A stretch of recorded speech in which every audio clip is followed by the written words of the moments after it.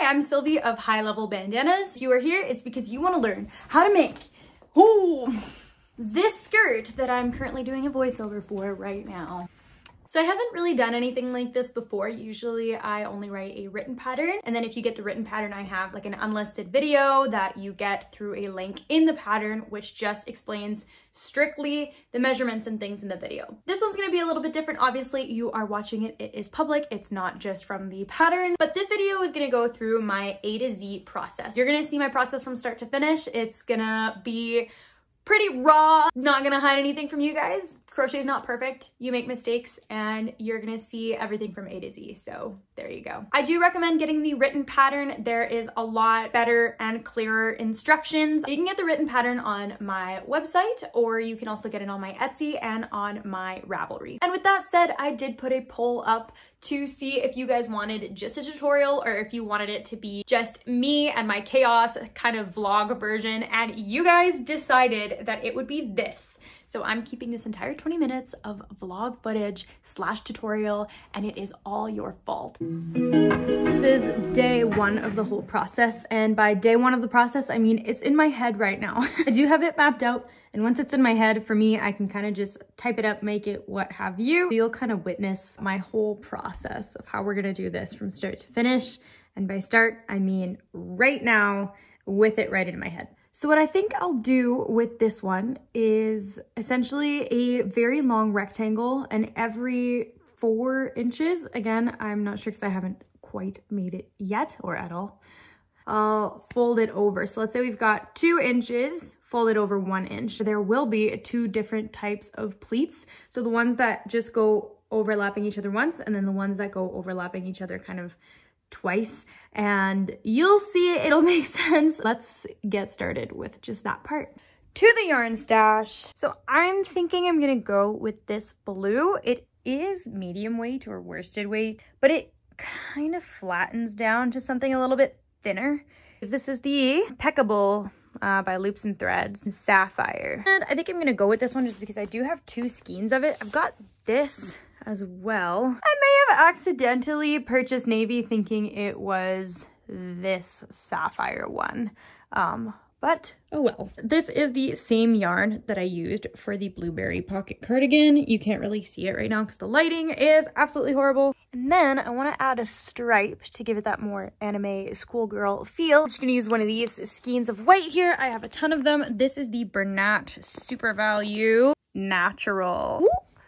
Ooh. Oh, I can even use some scrap, which is pretty nice stash busting right now. So the way that I think this skirt is gonna go is I'm gonna have this top band on it, and then starting from this area down will be the pleated part. Okay, so I started writing the pattern and I realized that I don't want like a whole band this thick. I think I just want the band to be about this thick and then the pleats to start down. So if you're at this part of the pattern, just measure from your waist down. If I want it halfway down my thigh from that spot, I would have to do about 12 inches in length. So I'm gonna go ahead and chain up to 12 inches with my blue yarn.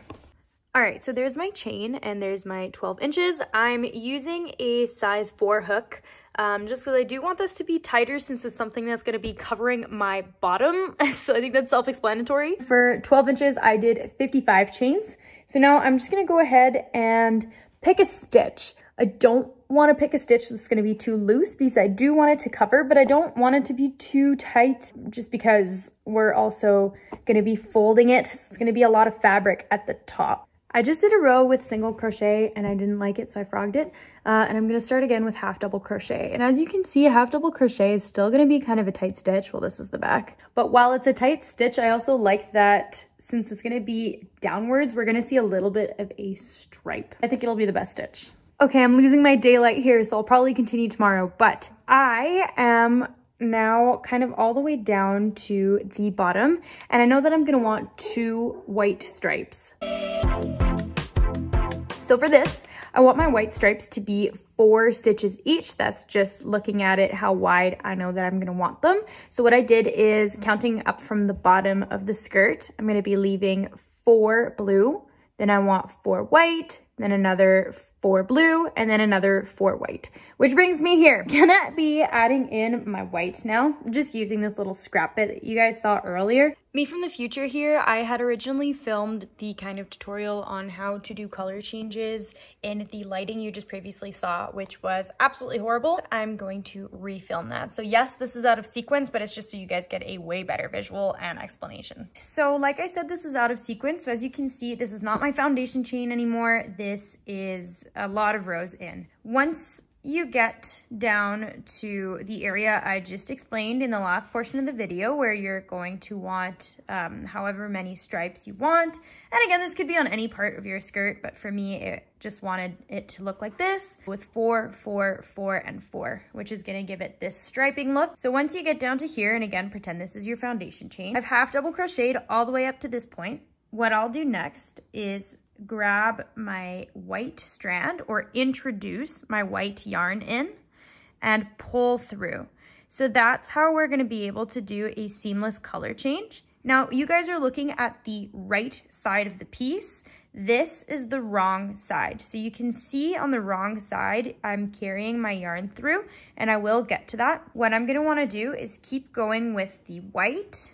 So yarn over and half double crochet for the 4. And then same thing, once I want to change to my blue, I have made my half double crochet, but I haven't pulled through yet. So now I'm going to drop the white, grab my blue, and pull through. One thing that's really important, what I'm doing is I'm actually crocheting over this loose strand on the other side. So as you can see here, the blue is in the stitch, and I'm going to show that once we get on the back side. So let me keep going with this, and then I will show you guys what to do once we get to the wrong side. Okay, so once I'm at the end of my row like this, I'll just be doing a chain 1 and turning my piece. So this is how your skirt is going to be the entire way. It's just going to be rows of half double crochet, chain 1, and turn. Put your color changes wherever you need your color changes. This is now the back side now that we've turned. As you can see, I've left my white strand here because I didn't need it for the rest here. Since we're on the wrong side of the piece, it's a little bit different. So I've gone ahead and done my 4 blue. As you can see, I haven't pulled through yet because I'm about to change my color. I want to flip my thread onto the wrong side because we're always going to be keeping any yarn or any loose thread on the wrong side of the piece. If you guys just introduced your white in the previous row, you'll be crocheting over that end as well so that you don't have to sew it in later. I'm going to switch to my white, so I'll grab my white strand and pull through. So since this is the wrong side, this time I'm going to be able to show you how to crochet over your strand a little bit better. So I'll yarn over. Make sure that my blue strand is staying on the wrong side at all times. And I'm just going to do my half double crochets over the blue strand. Perfect. And then once I get to my next color change, same thing. So the white's going to come on the wrong side. I'm going to pull through with my blue. Make sure this is nice and snug. And continue crocheting over the white like so. So there you go. That's how you make color changes, and I will skip back to the last you saw now. Now that I've got these done, and you can see it'll be upright like this, which you can't see because my sweater is the exact same color. Okay, but now that I'm at the end of my row like this, what I'm gonna do is just chain 1, turn my work, and continue with my, oh, we got a little interruption here.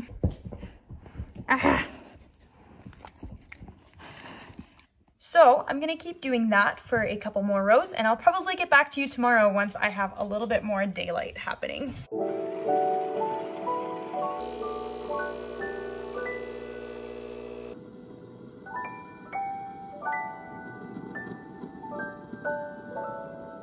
It's the next day. I finally have daylight, so it'll be a little bit easier to show you guys what I'm doing. I am wearing my Hey Dude sweater with my little bows. It's a doodle because and if you like this sweater, it is available as a written pattern with video instructions on my website, as well as on my Etsy and on my Ravelry. So check it out if you like this sweater. I love this sweater. And I've gone ahead and I've crocheted to about 8 inches of width, and I'm gonna show you guys what I mean with all the pleats. We're gonna go ahead and use just a regular kitchen towel for this. The fabric that I made is a little bit hard to show you on.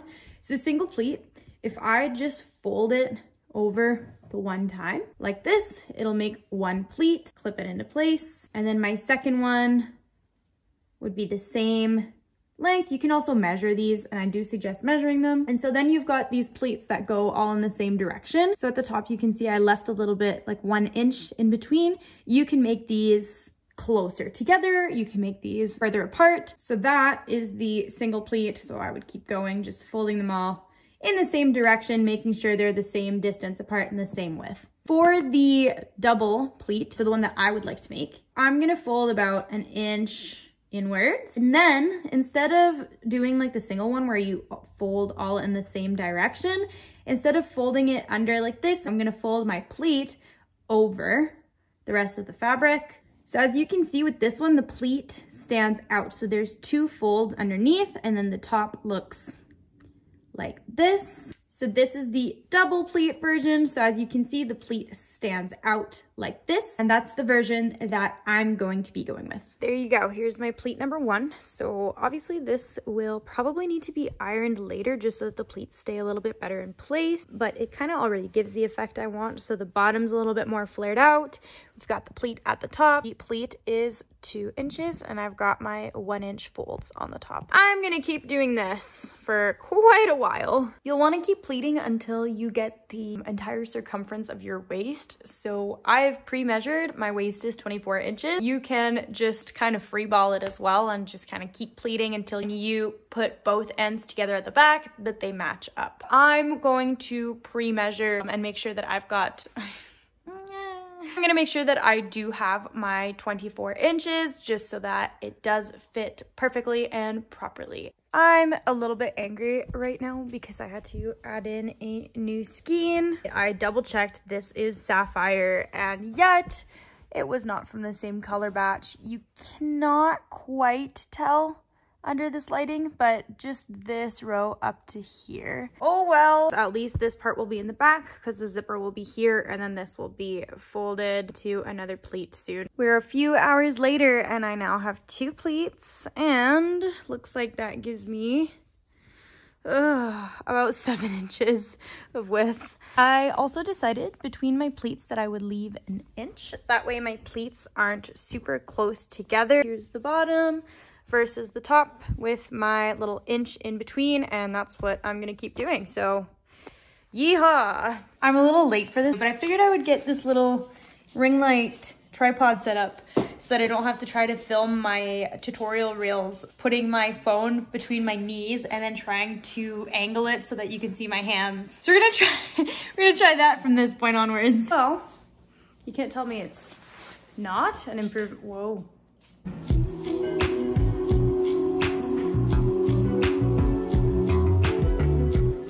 Good morning. It is officially day 3 of working on this project, and I just wanted to show you guys how far I have gotten last night.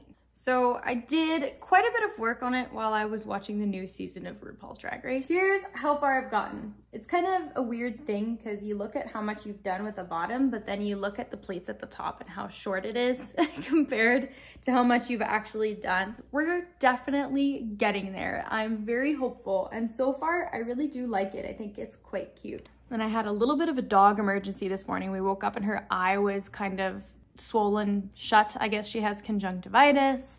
So I had a little bit of a freak out, and that delayed the amount that I was able to work on this. I also volunteered to do a pattern test. I'm not sure why I did that to myself. Pattern is really cute. It is the new vintage kitchen collection by Autumn Olive Crochets.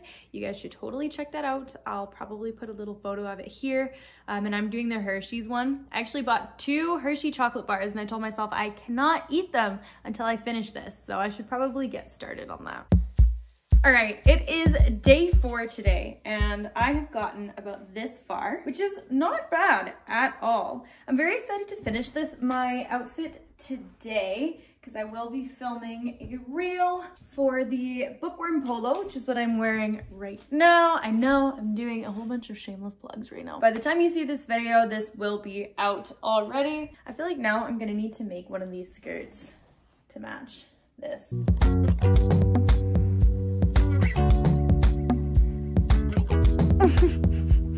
Why do you always look like you're having an existential crisis? This is day 6 since I have started this project, and I'm about to measure it. I think I'm done all the pleats. Never mind, I need 4 more inches. So it looks like I'm gonna have to do 1 more pleat, 1 inch on this side, and then a 2-inch pleat, and then another inch. Yes, that'll make sense. 4 more inches. Here's what it looks like so far. I am very excited.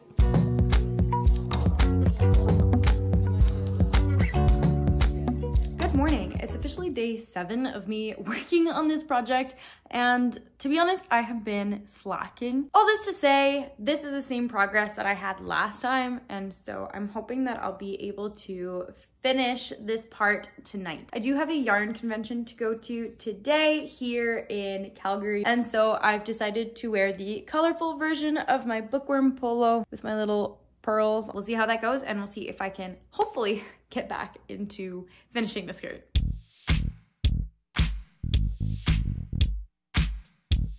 Okay, I am back. I did get a few things. I got these really beautiful skeins from Sea Panda Yarns. They're the only ones left in this color that were worsted weight. So I got these on clearance. They were $20 a skein instead of $30. So I went ahead and got 4. I'm not entirely sure what I want to make with them though, so leave your suggestions if you have any. I also got these really beautiful stitch markers from Ocean Loops Studio. A little witch hat that says Wizard in Training. And then we've got this one, which is supposed to be a Labradorite. I don't know gemstones. I don't know how to say it. Ignore this really janky setup. That's my ring light. But as you can kind of see, it is reaching almost 24. This is the worst angle and still bad lighting. Don't buy a $20 ring light. And let's see if it fits all the way around. Woohoo! Now, if you do want to avoid some sewing, I do recommend that you try and finish with your hook at the very top of your piece. So as you can see, this is the bottom of the skirt. My hook is at the top, and that's just so that in the next row, once we chain 1, we'll be able to just continue straight into the band. Another thing to note here is that we will be adding a zipper. I know that it's gonna be just about 1 millimeter or 2 wide. Keep that into account if you need to add or remove a row, depending on the width of your zipper and how you want to place it. If you're thinking of doing a button up instead, then what you're gonna wanna do is just add 1 more row. What I mean with the button thing is, let's say I wanted to close it here and I had buttons on this side, I would need to have holes on this side, which is gonna kill one of the rows. So go 1 more row so that when they overlap like this for your buttons to go over, that you still have that extra row. It is the next day. I'm just in my pajamas. But as you saw last night, I managed to finish all the pleated parts of the skirt. So I'm pretty happy about that. First off, what I'm gonna do is I'm done with my white, so I'm just gonna go ahead and tie this off because I'm finally done working with the 2 colors. Okay, well, apparently this morning I'm not allowed to crochet. If, like me, you finish with your hook at the top of your piece, so I think we can all agree this is the bottom and then the pleated top is the top, you'll just you'll be chaining 1, and then we're going to keep this yarn attached because we'll be crocheting across the top. If you want your band to be a different color, then you can tie off and attach in the corner. If you finished with your hook at the bottom of your piece, you'll tie off, weave in your ends, and you'll be attaching at the top corner of your piece. Once you've attached or you've chained 1, you'll be placing a half double crochet in every single row that you did on your skirt. So it's kind of hard to tell. Here's a row, here's a row, here's a row. So they would be all at the top.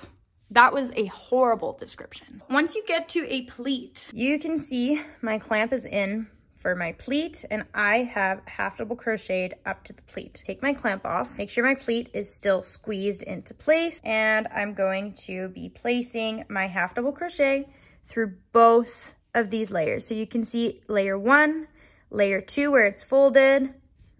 Whoops, I'm shaking the camera. Pull through and half double crochet. As you can see now, it's just my half double crochet row. But if I look at the front, this pleat is completely secured in. So it's like if it sews it into place without you actually having to sew, you're just crocheting. There you go. We're getting really started with the pleats. The skirt's coming together. I'm gonna continue crocheting all the way across and then I will come back. All right, so this is done. It looks a little wonky right now because like I said, I think I'm probably gonna have to either iron or block the pleats. Let's just make sure that this still fits. There you go, it still fits all the way across. So if you try it on, like I just did, if it's too big or if it's too small, you're gonna have to readjust it. If it is too small after you've done that, it might be because you didn't put enough half double crochets and then you'll have to go again and place more. If it's too big, you might have put too many half double crochets, then you can go back and place less. You can also adjust it by reforming your pleats, so make them a little bit wider or a little bit smaller. And once you're done that, you will be doing a chain 1 turn.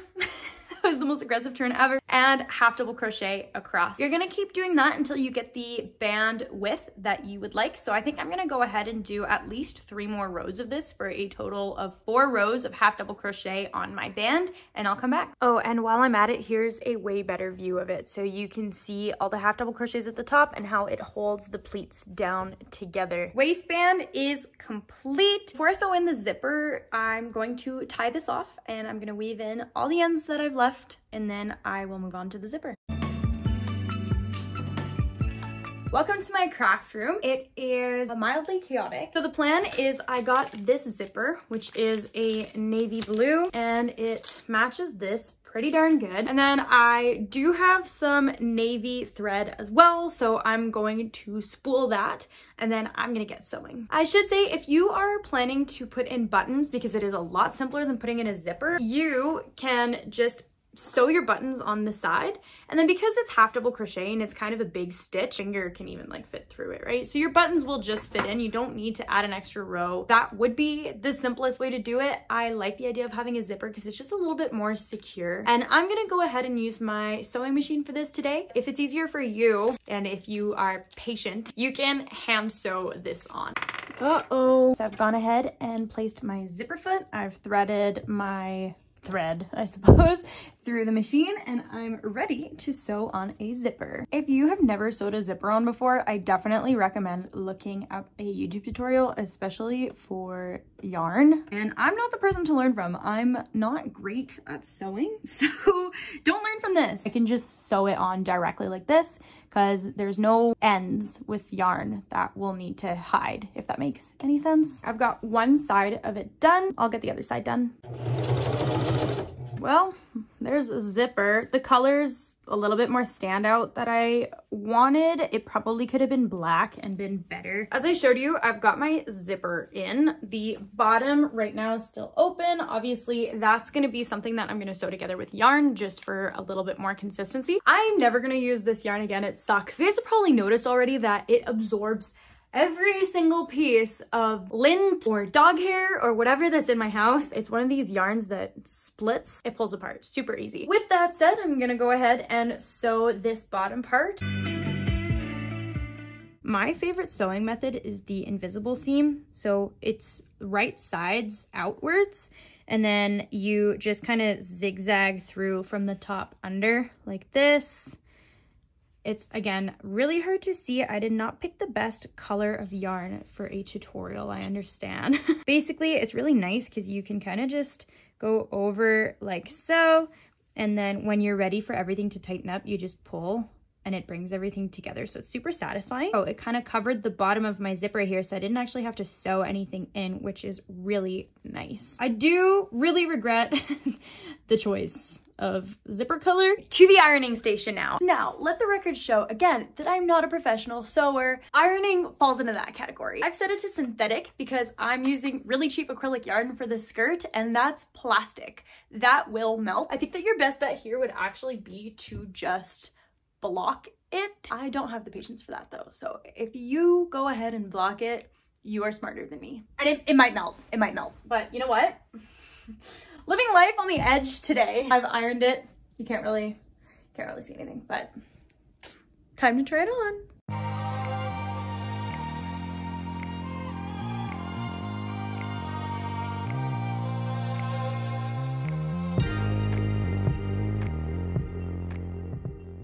And that's it, guys. Thank you so much for watching this video. Please let me know, give me feedback. It's my first time doing something like this, as you can probably tell.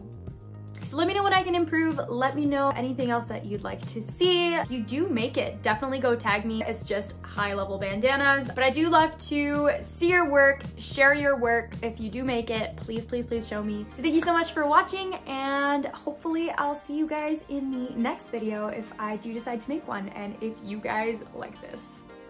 Okay, bye.